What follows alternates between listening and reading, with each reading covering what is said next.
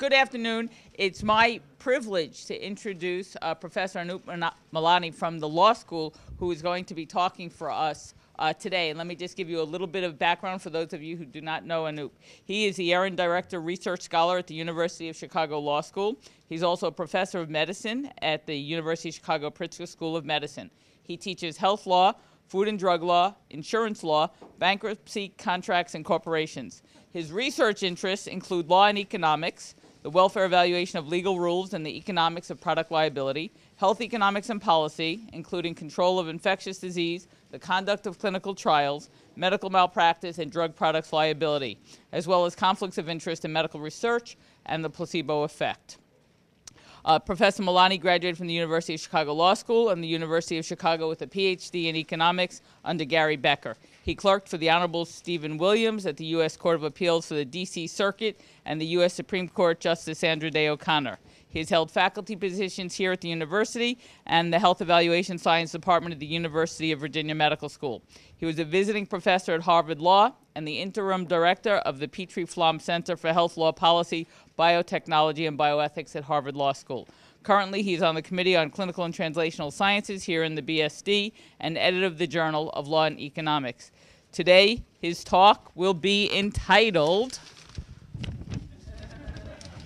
Addressing Racial Disparities in Hospitals. Actually, a new title, Civil Rights Litigation and Racial Disparities in Healthcare. That's why I didn't have it on my sheet. Please join me in giving a warm welcome to Professor Malani. And before he starts, just a reminder, this is not a microphone that projects, but it's important for the taping, so when you want to ask questions, you got to grab the mic.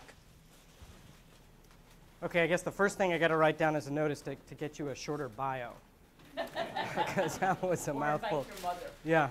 Okay, so thank you very much for inviting me. I'm going to talk about a topic that, that I'm not an expert in, as it turns out, but it's an area that I'm trying to start doing a little bit of research in. And in part, it's because of an introduction to the field from a very good friend of mine, Amitabh Chandra, who's a professor at the Kennedy School. And he's been working on disparities for a decade now. And one of the nice things when you're new to a field is you look at it from a different perspective than somebody that's been in it for a while. And so we're finding that there are a lot of synergies between his extensive experience and me asking kind of silly, simple questions about, well, why could this be the cause? Why isn't that a solution? And so we're finding this to be a lot of fun to work on together. And our the third author here is Michael Frakes, who's a PhD student out of MIT and also has a JD. He was actually a student of mine at the Petrie-Flom Center, and that's how I met him. He's a very talented person, and again, also has a budding interest in civil rights. So this is a fun topic to work in. But I do want to clarify, I am neither a civil rights law expert. It's not a class that I teach. I don't teach equal protection or constitutional law. I do teach health policy, and I think that racial disparities in healthcare and in health policy are very important. So it's a big omission on my part not to have studied this topic a little bit earlier, and hoping to, with this short paper, to kind of remedy that failing. Okay, so I'm going to try in this talk to cover three topics. The first is I'm going to try to kind of give you a glimpse of how I look at the question, what are the source of racial disparities in healthcare treatment and outcomes?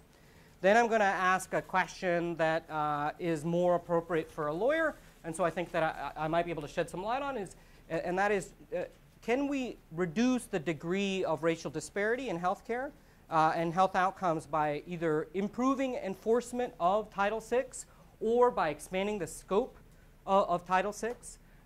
And when I went into this, I was kind of optimistic.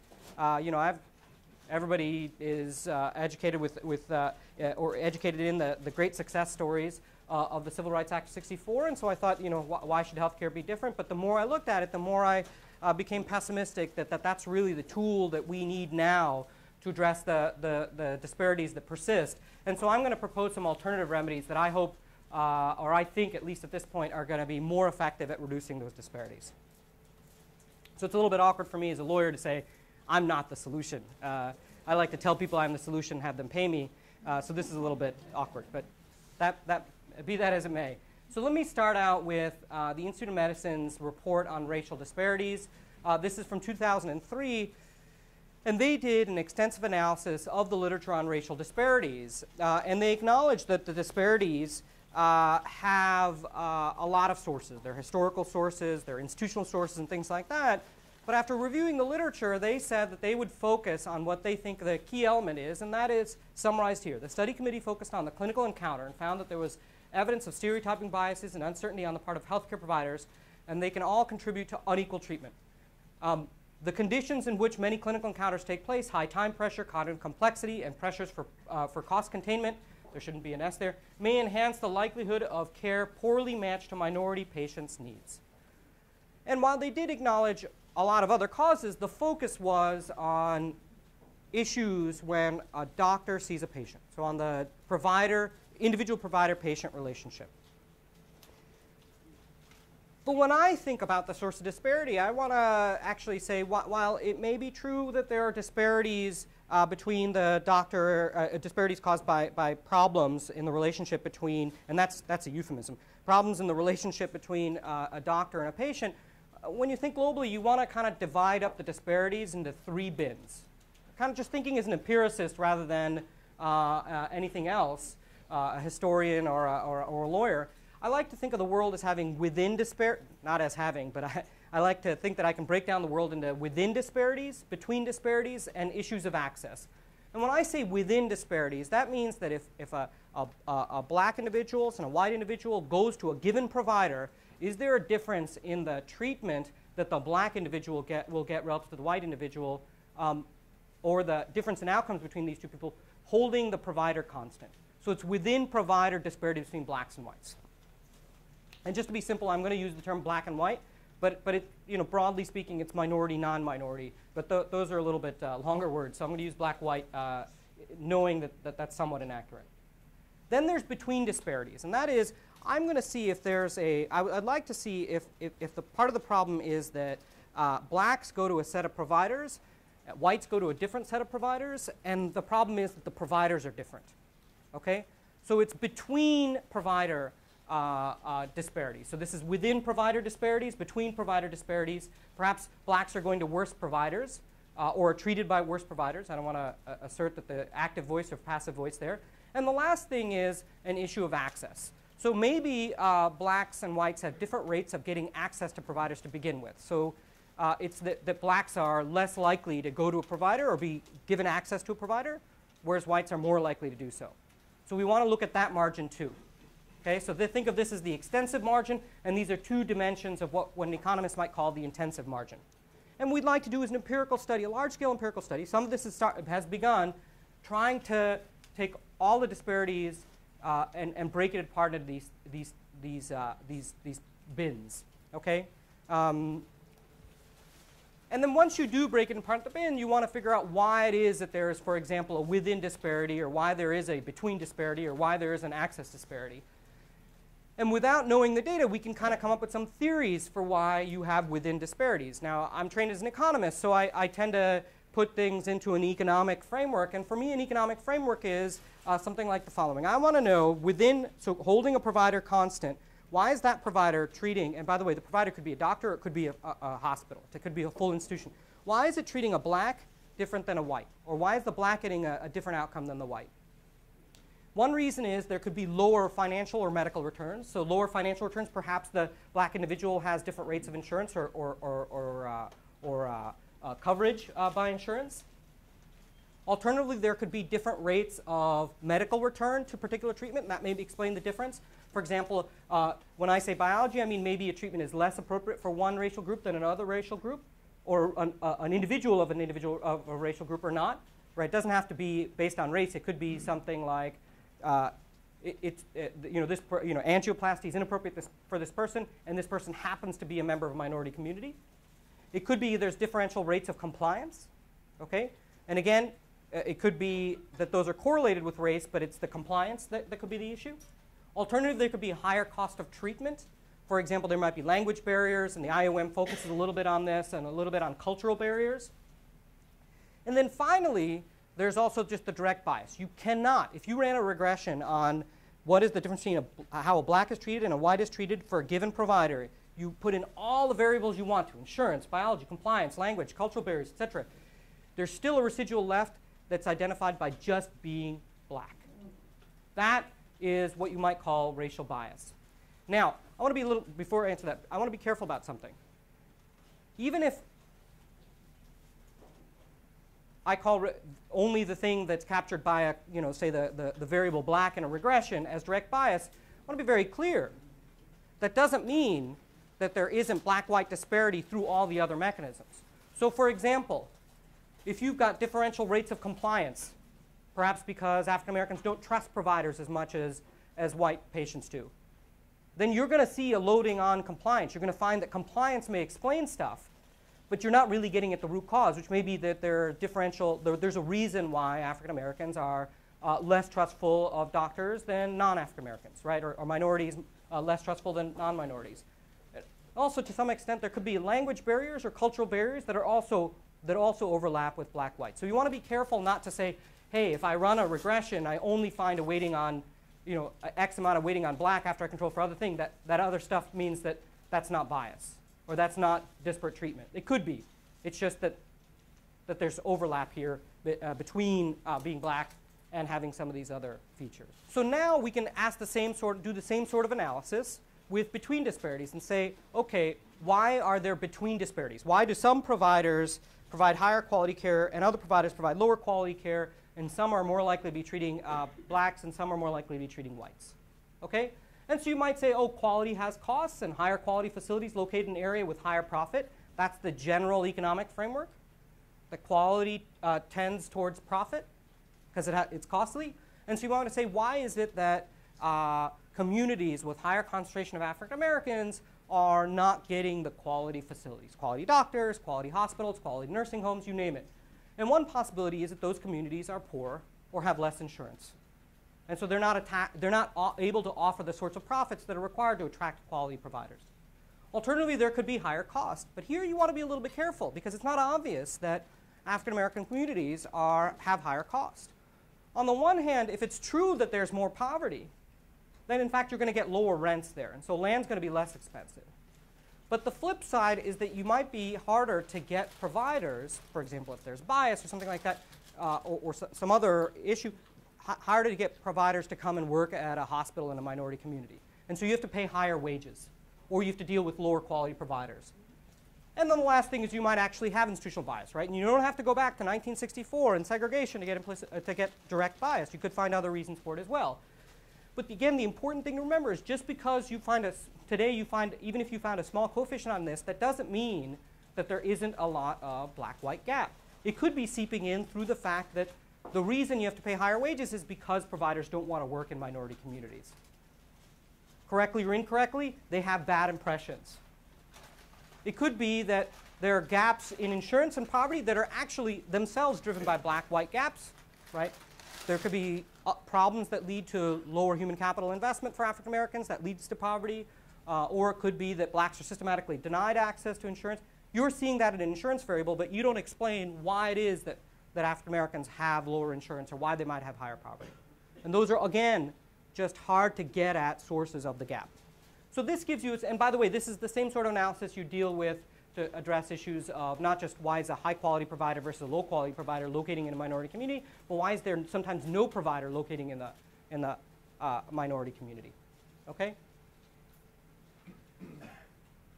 What we want to do with this is not just figure out the causes. As I said, we want to figure out the source of disparity. And I will admit that it's extremely hard to disentangle this. This is a lifetime project. And as a novice in this area, I can't just come in and criticize. I should be doing something positive, but I do want to point out and acknowledge that it's a difficult problem. What I'm going to do is try to show you some evidence on how much of the disparity is within or between. And I think that's going to be important for policy. That is to say, is it that a given provider treats blacks and whites differently, or is it on average a situation where blacks and whites go to different providers, the black individual going to a worse provider in terms of quality? Now, let's start with some really obvious things. First, my microphone came off. That's the first obvious thing. The second obvious thing is that blacks go to different hospitals than whites do. And the way that we indicate this is that we rank hospitals. So this is primarily relying on work done by Amitabh Chandra and various co-authors. We rank hospital by the number of black discharges. So if you've got a lot of whites, and if you've got a lot of blacks, and if you've got a lot of whites. And then I'm going to give you the CDF for what percentage of discharges are available in those hospitals. And what you find is, as you go across these hospitals, you're slowly accounting for all the white discharges gradually. But you'll see that these set of hospitals are the initial set of hospitals are accounting for a very high fraction of the black discharges right away. So these guys are doing a lot of the work when it comes to accounting for the black discharges, and these ones are doing very little. In fact, at the end, there's going to be a lot of providers that are providing lots of cares to white individuals, but very little in terms of changing the percentage that are black. Okay? So in short, blacks are going to a different set of hospitals than whites are, and partly that's because of where they live. So this is a map that has the ratio of black population to the average percentage of the population that's black. So if you have a place that has twice as many blacks as the average community, you will have a ratio of 2, and you'll have a darker color than if you have less. What you see is African Americans are still, relative to the national average, still located largely in the southern Atlantic states. So when we put these last two figures together, what we're getting is blacks and whites are going to different hospitals. Okay? Hospitals are organized by communities, and so what we're basically saying is blacks are going to hospitals here, and whites are going to hospitals here, roughly speaking. It's a geographic distribution problem. And the hospitals that blacks go to are lower quality.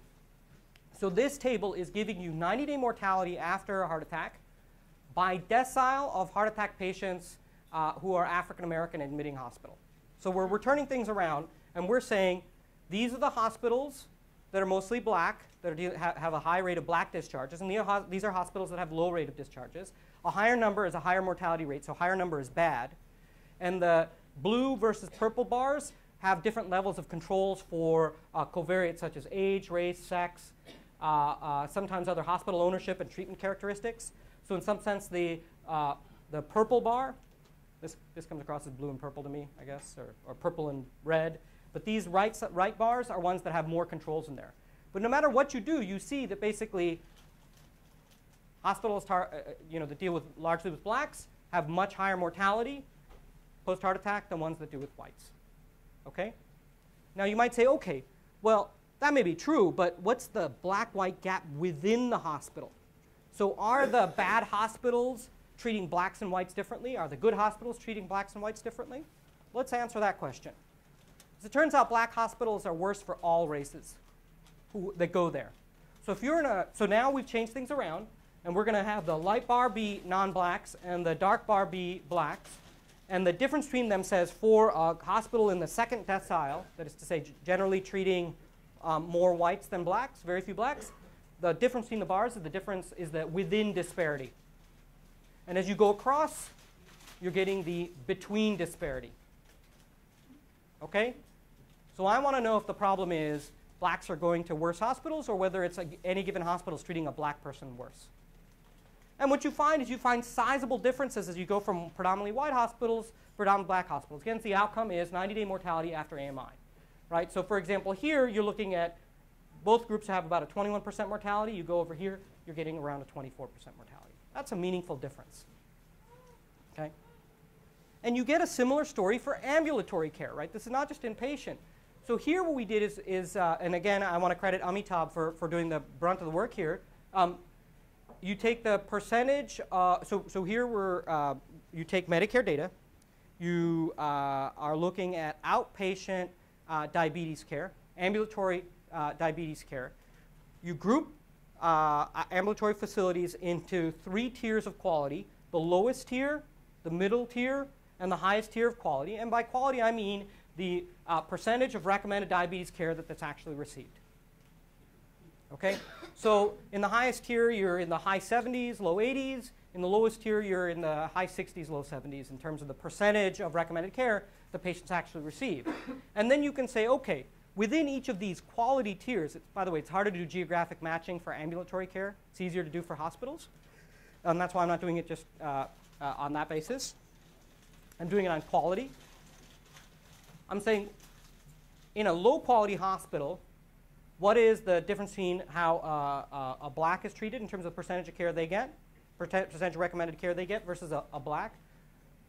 Whites are getting, or non-blacks are getting 71, at the lowest quality facilities, they're getting 71% of the recommended care. Non-blacks are. Blacks are only getting 65%. And there's a gap also here, even at the highest one, where the non-blacks are getting 82% and blacks are getting 77%. So there is a within disparity, but there's also a sizable disparity across the different tiers.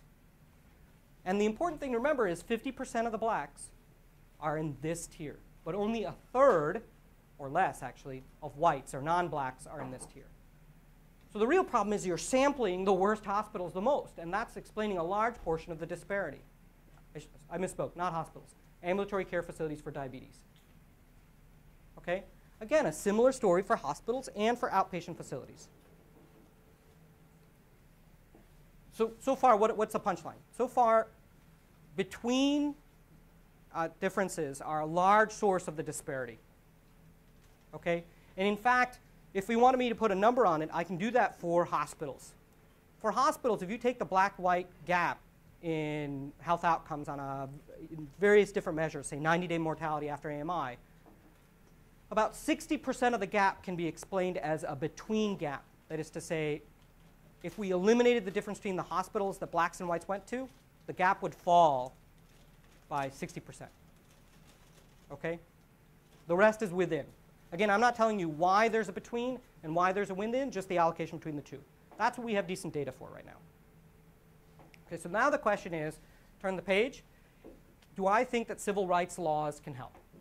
Well, to address this question, let's turn to Title VI. We're going to look at Section 601, the main part. And it says, in no uncertain terms, no person in the United States shall, on the grounds of race, color, or national origin, be excluded from participation in, denied the benefits of, or be subject to discrimination under any program or activity receiving federal financial assistance. Okay, this doesn't just apply to a small group of facilities. This applies to a lot of facilities. Anybody receiving Medicaid or Medicare money is subject to Title VI. So you would think that this is a huge stick, right? And the larger the Medicare or Medicaid budget grows, the bigger the stick, right? The more facilities that get it, that's bigger. And it was a huge, huge success, right? So the civil rights laws passed in 64. In 65, you get Medicare. And the first thing that happens is the government agency, it wasn't HHS back then, responsible for administering Medicare, said that you only get Medicare certification if you have integrated hospital facilities. And this was about as big, I mean, we spend all our time in law school thinking about the great civil rights successes in education. We're studying the wrong things, folks. This was a huge success. In 4 months, you got 1,000 hospitals to integrate. Unbelievable. And the success in terms of improving health outcomes, just, you know, it's amazing, right? It's just shocking that it wasn't done earlier. 6,000 blacks were saved between 65 and 75. But if you want to get a sense of it, it's very hard to get a sense of it through numbers. I like to look at figures. Here's some figures. This is trend, and by the way, Medicare's targeted old people. I'm going to show you infant mortality results associated with integration. So this is trends in infant mortality by race between 1950 and 1990. This line is the one for blacks. The middle line is the one for whites. And this line is the gap between them. So this is kind of like the treatment effect. Look at the huge, so you've got pretty stable gaps up until 65, and then after 65, huge drop off. I mean, this is unbelievable. Right? We can only dream about these sorts of things. I mean, the sad thing is that we needed this. Right? One would like to achieve that sort of result again. Okay. So do I know that certification is responsible? This is a great study by Doug Almond, Ken Shea, and Mike Greenstone back in 2007. When I saw this, my eyes just popped. So what they wanted to figure out was, you know, what was going on? After 65, was it something else, or was it something specific about Medicare and certification, and thereby specific to the civil rights laws? And so they said, let's just figure out if certification was the key thing. So they said, let's look at the number of, I think they're looking at time relative to Medicare certification of a hospital in a county. These are years, and these are years before and after. And what you find is before you're certified, remember, in order to certify, you've got to integrate. So this is really just a proxy for the date that you integrate. You look at all cause, this is, by the way, these are black-white differences, so it's like the treatment effect from the last graph. And you're looking at all cause post-neonatal mortality and preventable cause post-neonatal mortality. Stable, gaps up until you get certified, i.e. until you integrate, and then you integrate, and bam. Right, amazing reductions. This is why the civil rights laws inspire hope. Okay? Now, that was a great accomplishment. So then they went on to other, now, by the way, gaps didn't die out. There's still gaps. I know this is just infant mortality, but so you want to start addressing this. So you want to look at other sources of disparity. And so we said, okay, not by litigation, by the way, just by a regulatory action, we had a huge reduction in racial disparities. Now let's look at what's remaining. Let's start using the litigation tool, and we're going to go after hospitals that are denying admitting privileges to black doctors. We're going to want hospitals that have prepayment requirements for blacks. So, you know, a white person comes in, doesn't have to prepay, but a black person comes in, has to prepay. And maybe we'll also talk about hospitals. So this happened with schools, where people took their kids out of schools and sent them off to suburbs. Where there happens with hospitals as well. Hospitals may be leaving inner cities where there's a high density of minorities and going to suburbs where there's a relatively low density minorities to white suburbs. So basically the hospital version of white flight. And we started challenging all these. And we were extremely successful here, but we failed to stop the relocation using Title VI. And the question is why? And by the way, I'm just giving you history right now. So in order to answer this, I think you have to think about how Title VI cases are prosecuted. Title VI cases have 3 stages. Okay, have 3 stages. And here P is plaintiff and D is defendant. I lapse into these abbreviations because I'm a lawyer. So plaintiff, the first thing that happens, plaintiff goes to court, presents prima facie evidence of discrimination. You discriminated against me. Or I say, you've done some activity, and I've noticed that blacks are doing worse than whites are at your facility. So I don't have to show that you discriminated. I could show either that you discriminated or there's just disparate impact. And so this allows in disparate impact or disparate treatment into court. Okay? It's supposed to make it easier, lower the hurdle. But once you provide disparate evidence of disparate impact, then you go to the second stage. In the second stage, the defendant gets to come up and say, actually, there is a legitimate reason for my activity. Okay? Now, if they can't come up with a legitimate reason, then you're done. But if they can come up with a legitimate reason, then you go to stage 3. The burden shifts back to the plaintiff. The plaintiff has to show that the reason, one of 2 things. The reason that the defendant offered is pretext for discrimination. Okay? It's baloney. Or they have to say, you know, you could have achieved the exact same goal without having a disparate impact on minorities. Okay? So let me see how this would play out in these 2 cases. So in privilege and prepayment cases, the defendant lost in stage 2. They couldn't give a reason for why they needed to deny privileges to black doctors. There's no reason why it's got to be on black. I mean, you can give quality reason, but you can't give a black reason. Same thing with prepayment. Why are you doing it on the basis of race? If you think that there's different degrees of creditworthiness, do it on creditworthiness, but you can't do it on race. Those were easy to win because the defendant just couldn't come up with something in stage 2. The problem with the relocation cases is the defendant could come up with a stage 2 response, what seems like a legitimate reason. And the standard answer has been financial distress. I can't survive. I'm losing money in the inner city. I need to move out to the suburbs. Or I need to move into a more profitable section of the city. Okay? Or I need to just close my facilities down in the minority community. And it was very difficult for the plaintiff to come back in stage 3 and say, no, no, no, there's a way that you can become financially viable while still remaining here. And that was the challenge. The civil rights law didn't give them the evidence. They just said, you got to come up with the evidence that shows that the legitimate reason is wrong. So that was a big hurdle, and that's one of the reasons why these relocation cases are not succeeding. And so you can imagine a completely, you can come up with whatever you think the source of disparities is and try to work through the logic of the three-stage litigation process in Title VI cases, and you might be able to see why it is that you have difficulty. So imagine a situation where you've got a hospital that's doing, and I'm not a doctor, so I could be completely wrong with this assertion, but I'm just going to come up with something. So let's imagine that I say that an African-American patient is less likely to get angioplasties at the University of Chicago than a white patient. Okay? And the black patient wants to sue. He or she, let's say it's a he shows that in fact he didn't get angioplasty at the hospital. In fact, maybe even is able to show on average blacks are getting less angioplasties than whites at the university. I don't mean to pick on the University of Chicago, we're a great institution, but I just want to come up with an example. The question is, what is the defendant going to do at the second stage? What is the hospital going to defend at the second stage? And they're going to say things like, oh, well, in your case, we made a medical judgment. So we don't think that you were appropriate for X, Y, and Z reasons. Or we thought that, with angioplasty, it's a little bit hard, but if there's a treatment that requires some sort of compliance, we looked at your history of compliance, we don't really think it's appropriate. And unless that patient has solid reasons for saying, for sure, everybody else would be giving me an angioplasty, right? They're going to encounter problems in stage 3. And they might say stuff on aggregate, but even saying stuff on aggregate, you have to go through a lot of files, right, of people that are not involved in litigation and say, actually, you just did it because I was black, even when you look at all these other people. It's a very difficult litigation posture to be in.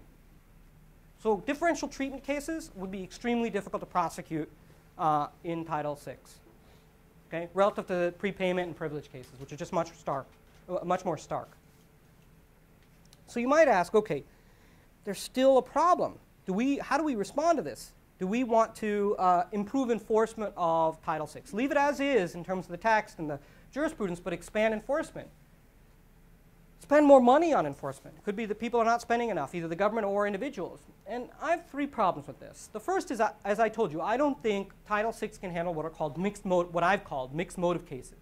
That is to say, there's a differential treatment, differential behavior, but that you can come up with a legitimate reason. There might be a legitimate reason and an illegitimate reason for it. As long as there's some legitimate reason, you're stuck in stage 3, and that's just a hornet's nest. Okay? It explains the relocation cases. Not only that, you've got a problem, which is if you've got a hospital and you're looking at within disparities, Title VI can help you. But it's very hard to get between disparities eliminated here. Right? Let's suppose there isn't a decent facility in Kenwood. I know this is right next to Hyde Park, so you don't really need a separate facility in Kenwood. But let's suppose you're trying to get one in and there isn't one there. Who are you going to sue? Right? So you can't increase access, go from 0 to some positive provider using civil rights. You can only go after an existing provider that's already there, and only if they're treating blacks and whites differently. Okay? You can't say, oh, there's a low-quality hospital in Kenwood. I want it to get better, even though it's treating blacks and whites poorly and equally poorly. Nothing in the civil rights law says a bad quality provider has to get better for everybody. So that's a limitation in the way Title VI is done. It addresses inequality within institutions, within a provider. A second problem is Title VI, actually the federal government, right after passing Title VI, actually basically substantially limited the scope of Title VI. Said it applies to institutional providers, but it does not apply to doctors. They defined Medicare Part B payments, I should say, as contracts of insurance, and then say, okay, we don't deal with contracts of insurance. That's not interstate commerce. And so you carved out docs. And the reason we carved out docs, we thought was, well, docs are just not that important. They're only 5.4% of Medicare payments back in 1970. But now, they're big. They're 38%.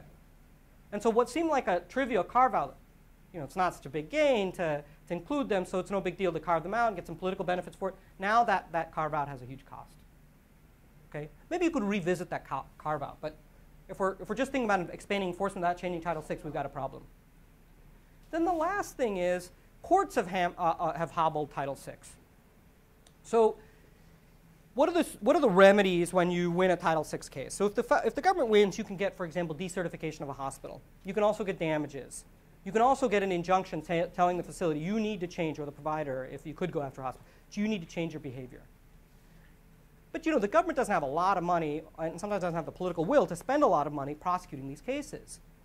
You might think, okay, that's not such a big deal. Let's have individuals go after hospitals or institutions that discriminate on a between basis.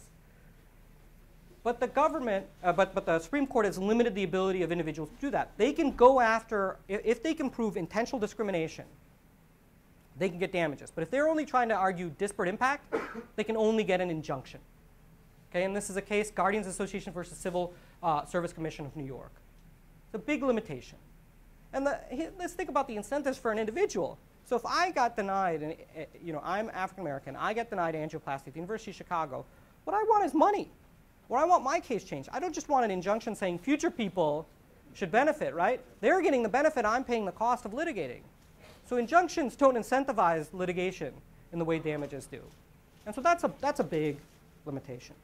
So you might say, okay, well, hey, just because Title VI is limited now, let's expand Title VI. That's the remedy. We shouldn't abandon civil rights laws. So for example, maybe we should eliminate stage 3, right? And maybe even stage 2, in fact, right? You can just say you just have to prove some disparate impact. Or we might say, let's extend it to doctors. Let's extend it to doctors.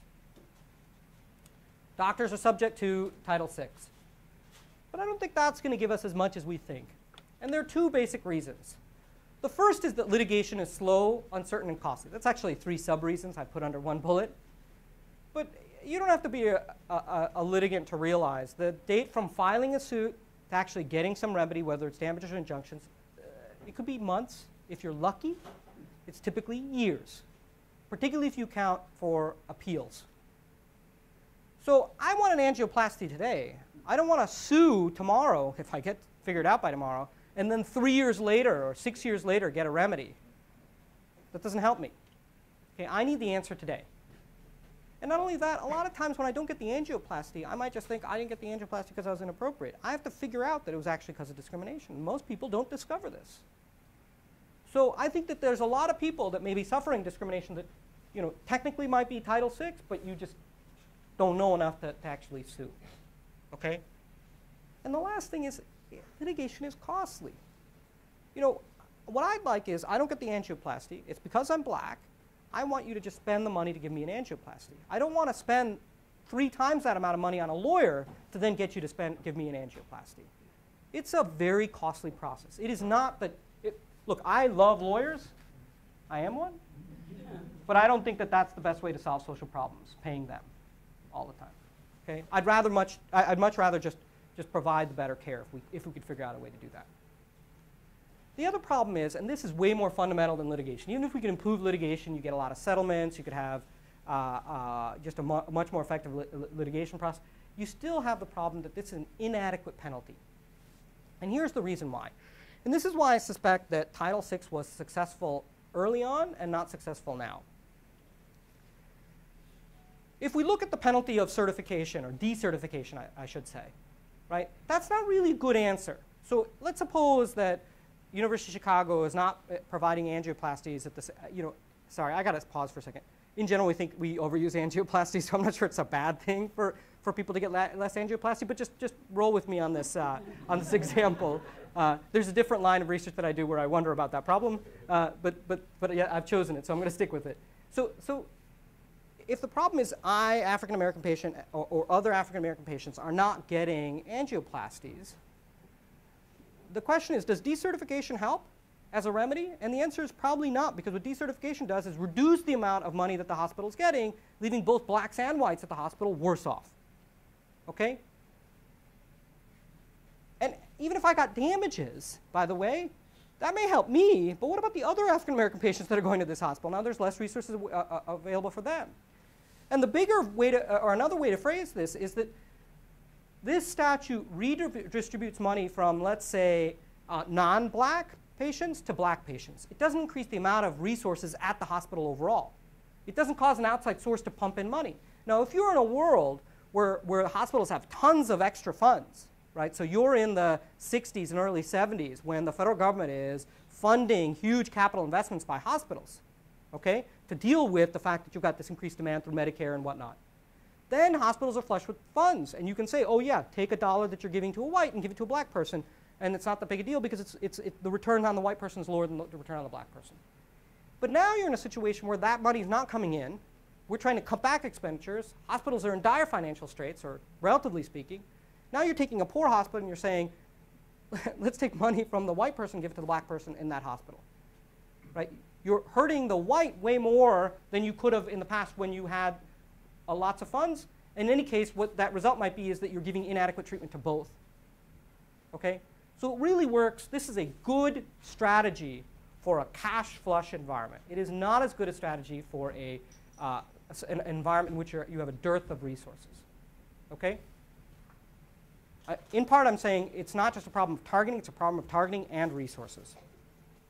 So here are my alternate remedies. Some of them are not mine. They're being done by other people. So take the ACA. The ACA may potentially reduce disparities in a big way simply because it is providing access to health care and health insurance for low-income individuals, expanding Medicaid and providing tax credits. Okay? And if it's true that African Americans have a higher rate of poverty or a lower average rate of average income, then although it's a race-neutral statute, it's going to disproportionately benefit minority communities. Okay? Now you have to be careful, though. Remember how I said that disparities are in some sense driven by the rate of return that you're going to get? It's not enough to give access. You've got to be a little bit careful about the other things that the ACA does. So for example, if the ACA is trying to cut back on reimbursements by Medicare to doctors, then doctors are not that excited about Medicare, right? And Medicare can't be used as a lever to get blacks to get providers to provide better care to blacks. So you want to not just provide more access to insurance, but also make sure reimbursement is there, so there's a financial return to taking care of African Americans. Oh, the Affordable Care Act, sorry. So it's the big healthcare legislation from this year. Affordable Care Act. It's actually it's the PPACA, and PPACA is an odd-sounding acronym, so I use the term ACA. Other people prefer Obamacare. I like the ACA. Okay? But it's the big bill passed earlier this year. Okay? Now there are other things that are in part due to the ACA, in part due to just reform in healthcare generally, that might help. So anything that lifts that increases or lifts the average quality of hospitals, like for example affordable care organizations, basically vertical integration between hospitals and doctors. If you've drunk the Kool-Aid and you think that's going to improve quality overall, then it should improve quality for blacks and whites. And if it has a bigger impact on lower quality providers, then it's going to disproportionately help African Americans relative to non-African Americans. Okay? So that's all great. But I think, or at least I strongly suspect, that the best remedy may be to actually target the worst off. The worst off, not by race, but just target the lowest quality hospitals in the country. And if you target the lowest quality hospitals in the country, you're going to disproportionately help blacks, because blacks end up at the lowest quality hospitals in the country. And so let me give you some kind of preliminary data on this. Right? So before I argued that between disparity has a larger impact, I gave you a 60% number. This is just another illustration of this. Same sort of data, except I'm going to look at both AMI results and pneumonia results. I'm going to look at percentage of hospital discharges that are black. You can go from hospitals that have no blacks at all. There are some hospitals that just really only treat whites because there are no blacks in the neighborhood, to ones that 80% of the population to 100% of the population that they treat, discharges are black. So you're going from white to black. You see the percentage of quality for either AMI or pneumonia falls as you go to the black hospitals. And what you want to think about is, what do I care about? Do I care about the between differences? You know, those are meaningful, I guess. Not I guess, they are meaningful. But then if you want to think about what is the difference instead between the average of being at a good quality hospital versus a bad quality hospital, that's much bigger. Okay? And that's the reason why I say between disparities has a larger impact. What I'm saying is, let's send funds to these hospitals. We don't have to do it on the basis of whether they're black, just have to do it on the basis of whether they're low quality, because they both happen to be both low quality and black. If you just target the worst hospitals in America, you're going to disproportionately help minorities. And so here's a little simulation that gives you a sense of what you can do with targeted interventions. So the previous chart, by the way, was for hospitals. I'm going to turn to, I've done this experiment for diabetes centers. Or I should say this experiment is done for diabetes centers. So this is the current disparity, which is to say This is the percentage of recommended care received by diabetics. So we're looking at ambulatory care facilities that are treating diabetics. Sorry to switch back and forth between hospitals and these types of facilities. But if you're a white person, you're going to get 77% of the recommended care.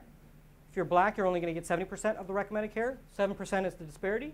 What happens if you eliminate all within network or within facility disparities? You'll leave the whites where they are at 77. You'll raise the blacks from 70 to 75.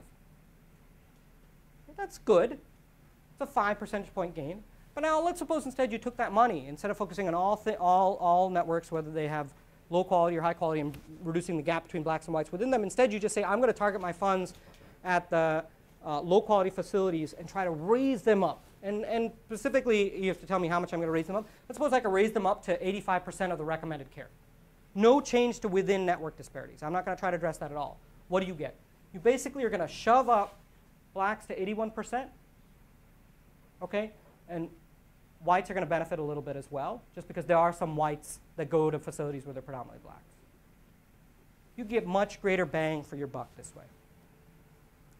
Not only that, if you just target the worst hospitals, aiming for the between disparities, you'll actually eliminate a lot of the within disparities, because it turns out the biggest within disparities occur at the hospitals that are the worst.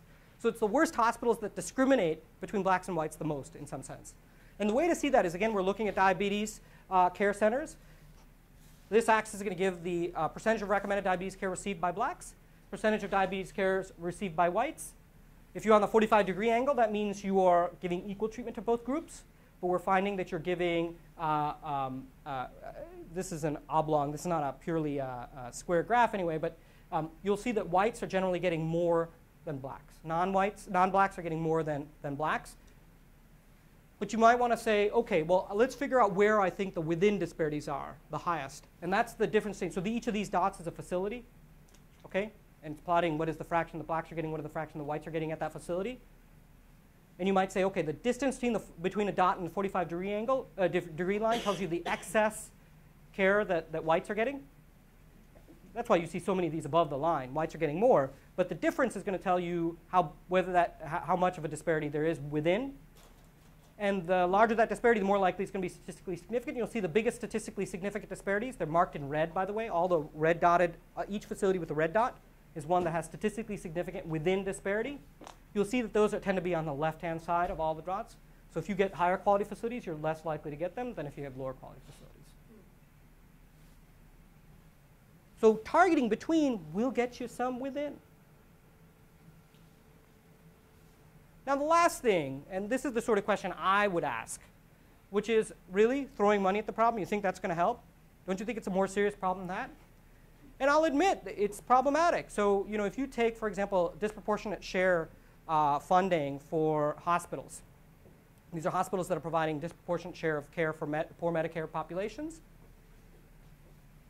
One of the difficulties when the government said, if a state allocates some money to a county hospital for DSH funds, the federal government will match it.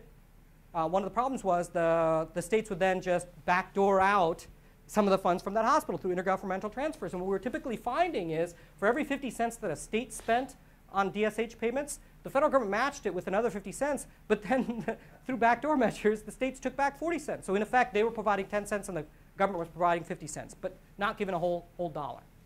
Okay? So that's a concern. So we got to make sure that we don't just throw money at the problem in a way that states can take and use for other purposes. Now, obviously, it's harder to do that if you're giving money to a private hospital than if you're giving it to a state hospital. Okay? But let's suppose that you could control this, right, through proper accounting methods. I think you can make a huge impact on mortality. And here I'm going to cite research by Kate Baker and Doug Steger, now at Harvard and Dartmouth, respectively. And what they said is, okay, let's look at 28-day infant mortality rates and 90 days. It's very hard to read, so I'm going to say the results here. So I'm going to take a look at 28-day infant mortality and 90-day AMI mortality, post-AMI mortality. And I'm going to say, how does that change at a hospital after they get DSH funds? And they try to separate out DSH funds either by looking at all DSH funds, whether or not it's diverted, right? And they sometimes try to break it down into, okay, let's suppose that I can figure out how much was not diverted and how much was diverted. And so look at effective versus ineffective DSH funds. And here's what they find. If you don't control for the appropriation, you still find that if you give hospitals $100, you're going to prevent 0.65 deaths per 1,000 births. And you're going to avoid 9.2 deaths per 1,000 heart attacks. Just off of $100. Now, if you break that down into effective funds, ones that are not diverted to ones that are diverted, you're going to get better results. You find basically you're going to have 1 death, 1.06 deaths per 1,000 births, or 21 deaths per 1,000 heart attacks. That's meaningful. In fact, if you go further and you say, okay, does it make a difference whether I go to private or not? No, as it turns out, whether you send the money to a private hospital or a public hospital, you're getting this funds just by throwing money at the problem. You're letting the hospital decide what to do with the money, but that's what you're getting. Okay? The main thing is to avoid the ineffective DSH, because that money itself is not doing a lot of work. Okay? Statistically insignificant work. So I don't like throwing money at problems. I'd like to have an incentive-compatible scheme that makes sure that people are doing the right things. But if you can't get that, sometimes you've got to go with the second best, and the second best might be throwing money at the problem. I just want the money to be thrown at the worst hospitals. And I think that's going to reduce the disparity between blacks and whites. Both blacks and whites will benefit there, but it's not there. So let me just quickly finish up by saying civil rights laws are not a great tool. Targeted funding, I think, is better. And when I say indirectly targeting, I mean you're not targeting it at blacks. You're targeting it at poor hospitals who happen to benefit blacks because the blacks are going to poor hospitals. But the important thing to recognize is there are still persistent gaps in healthcare treatment and outcomes. And however you want to deal with it, we got to deal with it. Okay? I just think that there's a different remedy that's going to be more effective than the old remedy we used to use. Okay, I saw a hand back there. Yeah. So you started by emphasizing how much interaction there is between the terms that might go into the model related to socioeconomic status, bias, compliance, et cetera. I believe that's true. Mm-hmm. And then using AMI mortality at 90 days as at least one acute, as a window into this is interesting because that's a disease process where access isn't an issue. When the patient presents with a chest pain syndrome, they're admitted. It's not any choice on that. And then they're almost never in the hospital for 90 days. Yeah. And their mortality is determined by not only their acute intervention, but their ability to get follow-up, their ability to get drug therapy, and a bunch of things. So I just wonder how much you've been able to sort those factors out. I almost wonder whether it wouldn't be better to use in-hospital mortality, and I don't know if you've analyzed that, because making the hospital process different if the outcome is dictated by post-hospital access would be throwing money at the wrong problem. No, maybe. I agree, and we want to be careful. We don't want to just so part of this problem is, I'm the bum that looks for or the drunk guy that looks for his keys under the lamppost. That's the only place where there's light, and so I got to look at outcomes that I can actually measure. And I will admit that 90-day mortality is a bad outcome, in part for the reasons that you suggested. But the alternative is, for example, in-hospital mortality. I have two problems with that. One is the incidence, the rate at mortality is much lower, so I've got other problems. And the other thing is that also affecting that subpopulation, I would guess, and I'm not a doctor, you are, I would guess, is that the question is how quickly you respond to the chest pain. And so it could be that the rate at which an ambulance picks up a person makes a big difference on the differential between dying in hospital because of an AMI. And so again, instead of measuring the post with the 90-day, now I'm measuring the pre with the so there are flaws in each one of these. I'd like to look at a composite of these. I'd like to actually get better outcomes. One of the biggest complaints I have as a researcher is I want to see Medicare data with more outcomes and not just death. Unfortunately, I'm not as persuasive as I'd like to be, and I can't get those measurements. Of course, it's costly to measure them, but I'd like to get more. So I think more work needs to be done there. I'm going to just work with what I have right now to give us a clue as to what's going on. The thing that I'm really worried about is if I think that the outcomes I look at have a systematic bias in terms of ascertaining the causes or the channels through which black-white gaps persist.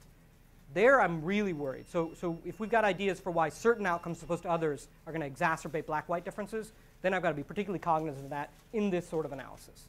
I haven't got that just yet. Thanks. That was great. Yes. Yeah.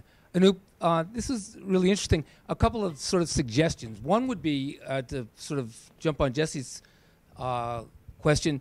I think some of the outcomes you choose seem odd to me. And I think that outcomes that might be better would be outcomes of practice as opposed to outcomes of death.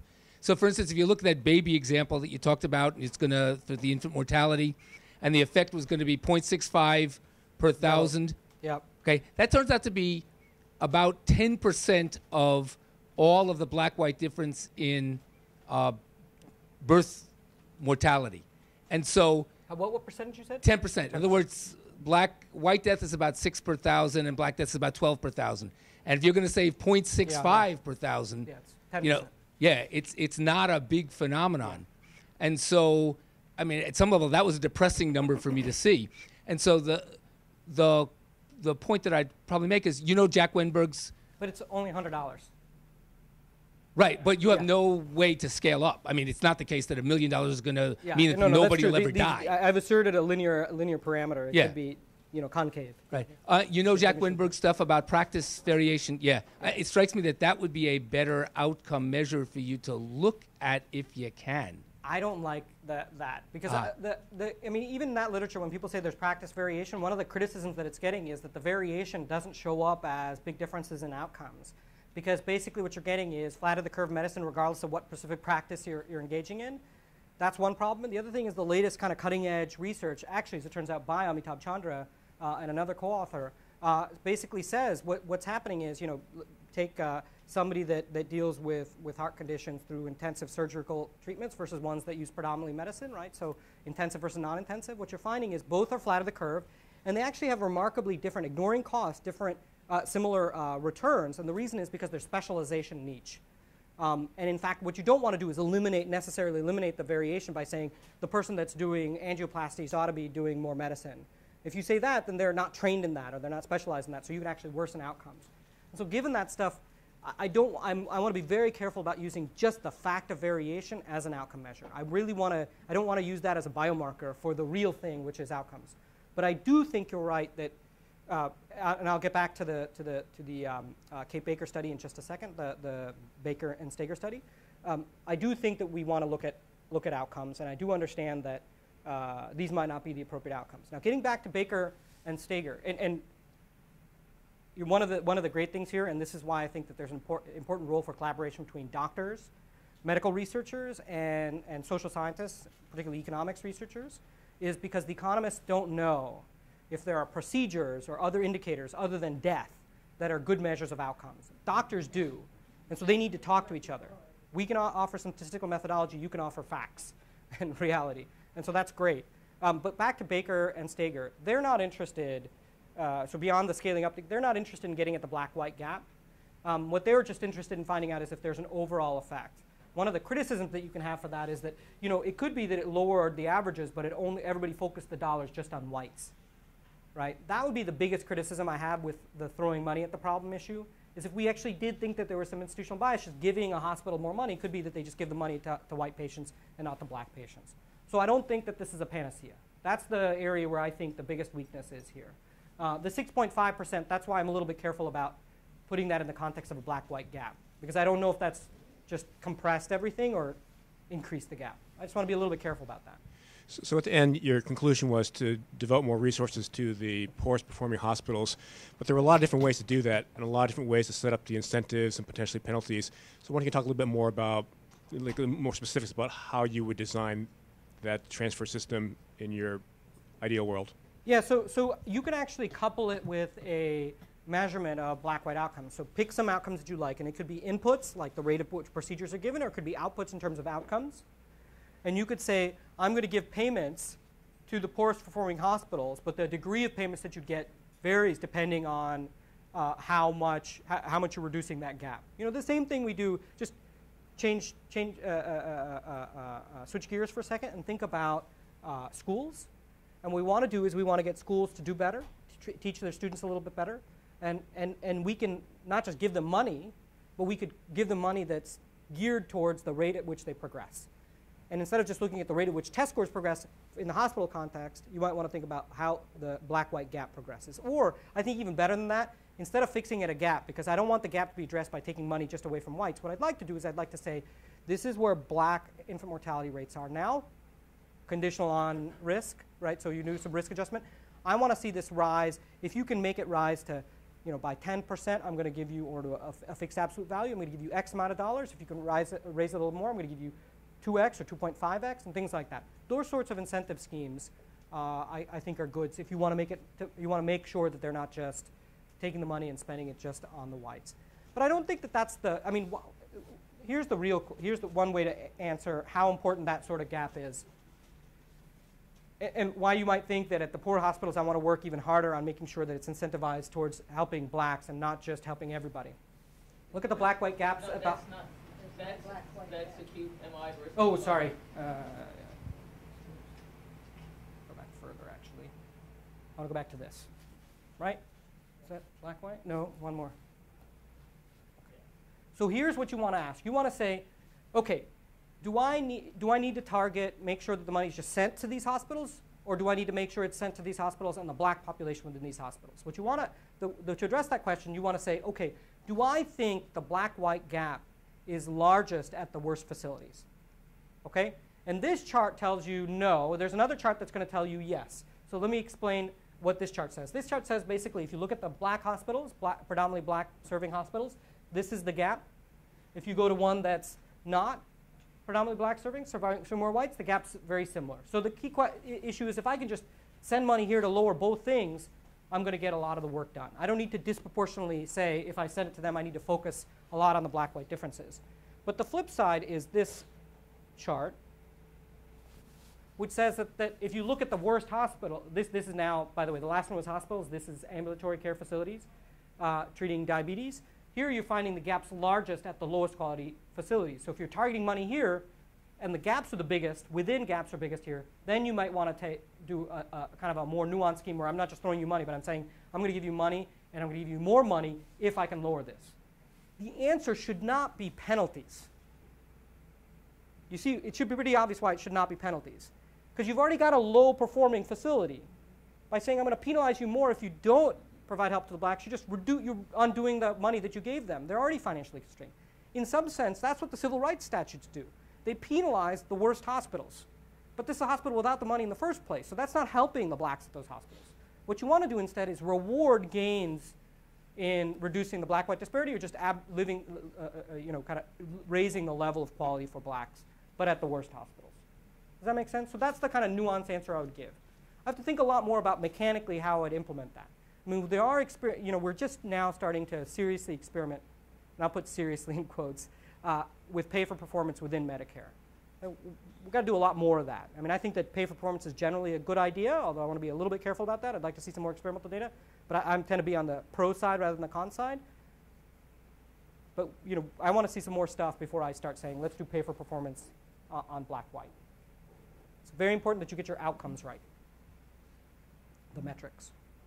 We learned this from No Child Left Behind. All right, great. All right. So everybody believes exactly what I said. This is fantastic. Thank you very much. Thanks.